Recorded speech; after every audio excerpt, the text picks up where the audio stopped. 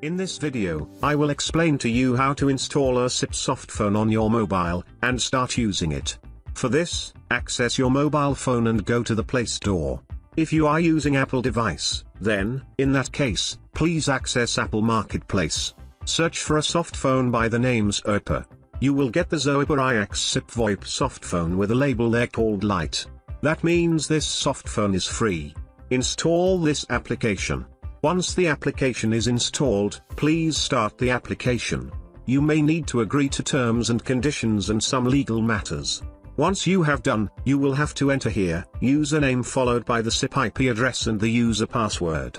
When you have signed the account with us, you will have received all these details in an email sent by our team. Since I have my account details, I will enter those details now. After the details are entered, please click on Create an Account. Now the system is setting your account and one of the options must turn green. Click on Finish. Click on Allow for all. The phone is active now. One more thing that you will need to do is to allow Zoiper to give Do Not Disturb permissions.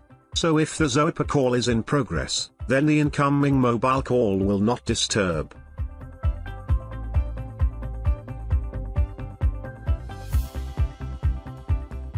Once this is done, the phone is ready. Now, I will make a call from this softphone to one of the local mobile numbers. The call is connected now and you can hear the ring from another phone.